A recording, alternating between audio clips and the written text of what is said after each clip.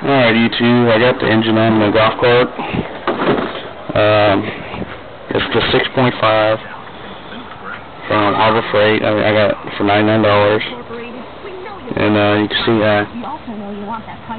Got a light.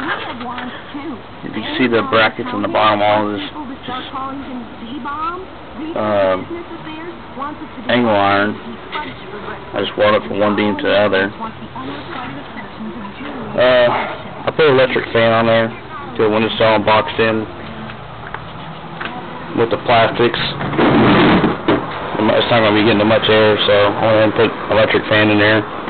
That way I keep it cool because it's an air-cooled engine, but it's not going to be getting air inside of the plastic. So I put that in there.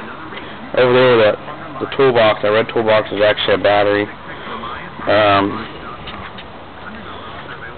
I use this. It has a small battery in it. This is just for temporary to get the radio working. See a little battery in there. But you can see the radio. I installed the radio, the speakers, little house speakers I had laying around. I just put it in there because I don't leave them inside the house. I'm waiting for the sprocket to come in to fit right here and go to the clutch that goes to the engine, which is right here. This is a clutch. It's going to go right here.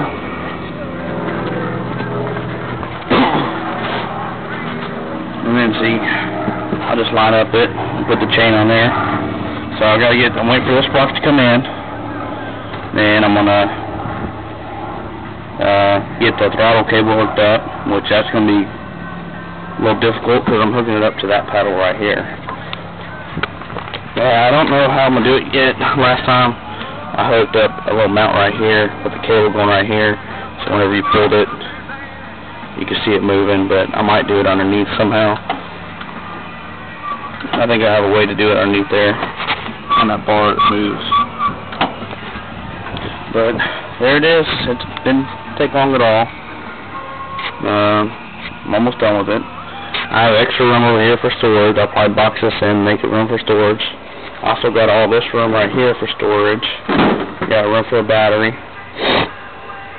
And that's it. I mean, it's really simple.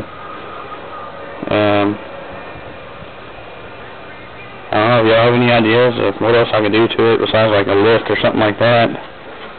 Let me know. But other than that, I'm just going to throw the chain on there, the sprocket. Just make sure your sprocket, when you get it, make sure it's a small sprocket, kind of like that one. You see how small this one is? I think it's like 11, 12 teeth, something like that. Because if you put a big sprocket back here, these gears back here are going to slow down even more. So you're going to end up going slow. I want a little bit of speed. I don't want to, go fast, but I don't want to take 2 days to get there. So I'm thinking to do probably about 30 miles an hour, maybe 25. We'll see. I'll clock it whenever I get it all put together. Other than that, that's about it. So hopefully we'll get to have this thing hooked up pretty soon.